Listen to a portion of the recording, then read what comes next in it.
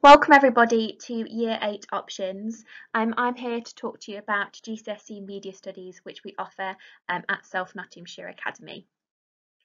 So first of all, who are the teachers? Primarily it's me, Miss Mees. I teach GCSE and A-Level currently at South Nottinghamshire Academy, and also Miss Seaton currently teaches A-Level Media as well.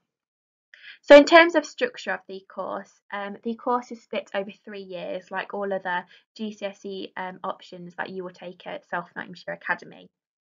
Year 9 serves as a sort of introductory year. We look at the key skills and the key terms that you will need in both Year 10 and Year 11. The first half of that year is looking at a range of different texts that will help you in building those key skills and learning key terms as well. After Christmas, we then start looking at our set texts. There are a lot of set texts. This subject is all about giving you the experience at looking at a range of different media products, and that's why we start looking at them after Christmas. So we start off looking at magazines, and then we move on to film later on in the year and newspapers as well. In Year 10, we continue with this. We look at radio and video games, and then towards the end of the year, you get to do your coursework element of the course, which I'll explain in more detail later on.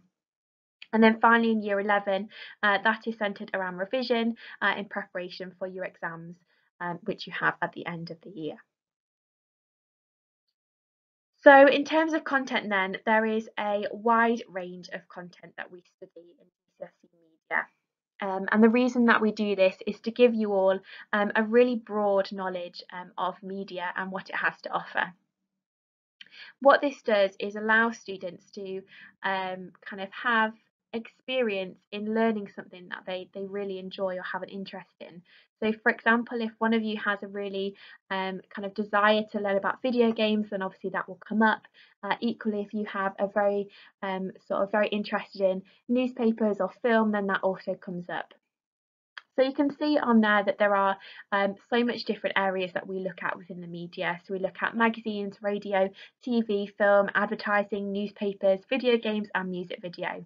And on the screen there, I've also put some examples of set texts that are currently on the specification. They do change, so they might change before the time that you get into Year 11, but they tend to be fairly similar. So you can see on there as some examples. We look at Taylor Swift, we look at Fortnite, we look at James Bond, we look at Luther when you're slightly older, we look at Quality Street, so loads and loads of different things that we have a look at. So as well as looking at both seen and unseen texts, we need to study these products in relation to what we call a framework.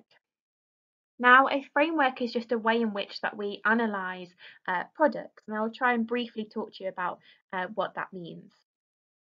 So the first area we look at in relation to these products is media language. Now, media language just refers to what that media product uses to convey a meaning. So for example, a headline would be an example of media language, or a main image. And as students, as media students, you need to be able to identify these media language terms and understand what meanings they communicate. We also need to look at representation, and representation refers to the way in which particular people or events or issues are represented in a product. And this is the area that students enjoy the most in terms of analysing, because it allows you to kind of spark debate and think a little bit outside the box for how products and industries want to represent a certain idea or person. The other two areas we look at are about sort of your knowledge and your understanding of how the industry works. So the first area you look at is how media industries produce, how they market their products across different platforms, and how they circulate as well. And we also look at audiences, so how media products target, reach and address audiences, and how they sort of construct their audiences. In terms of skills then, there are so many skills that media can offer, and ones that will serve you well in whatever you choose to do in the future.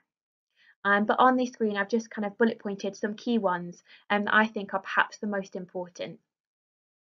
So first of all, the ability to think critically, make informed decisions and analyse.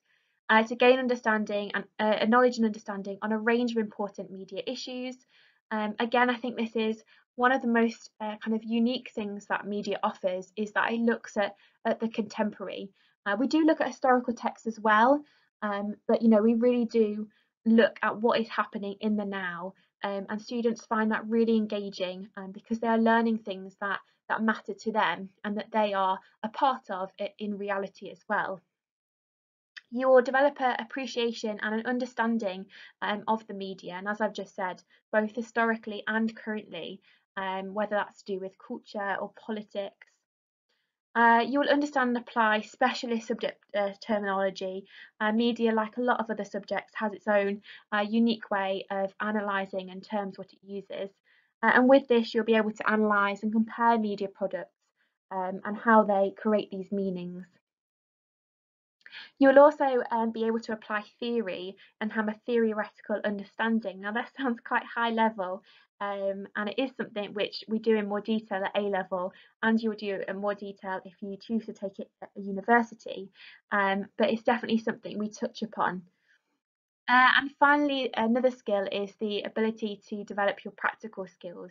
It does have a coursework element, and the opportunity for you to create your own media product.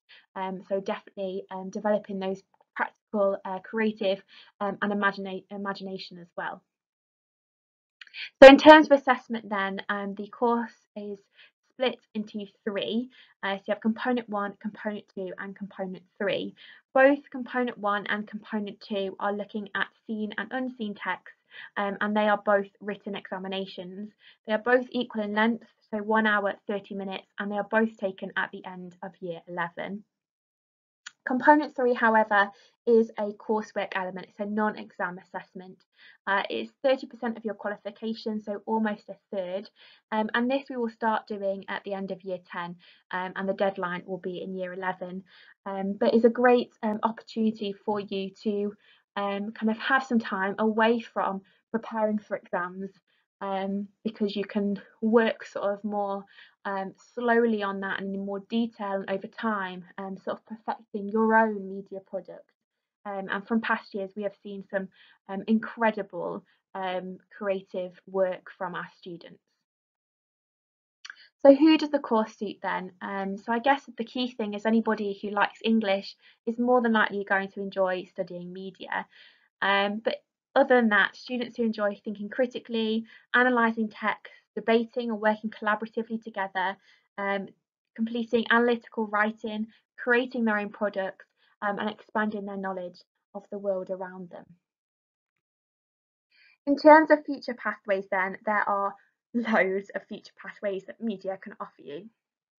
I've tried to put some of them on the screen for you there, just to give you kind of a brief impression of what it can offer. So journalism, marketing, photography, loads and loads of different jobs. I've linked a BBC bite-sized link which covers some in more detail, if you would like to have a look. And obviously at South Nottinghamshire Academy we offer it at A level as well, and it's also available at university if you wish to take it as a course. So on the screen I've just left some student voice, and I've tried to take a range from our current students, both in year 12 and year 13 and year 9, just so you can sort of see what the different years have to say about GCSE media. So I won't go through that in too much detail, but please do have a look and see obviously what they have to say about the course at South Nottinghamshire Academy. Thank you so much for listening, and hopefully I see some of you next year in GCSE Media Studies. Thank you.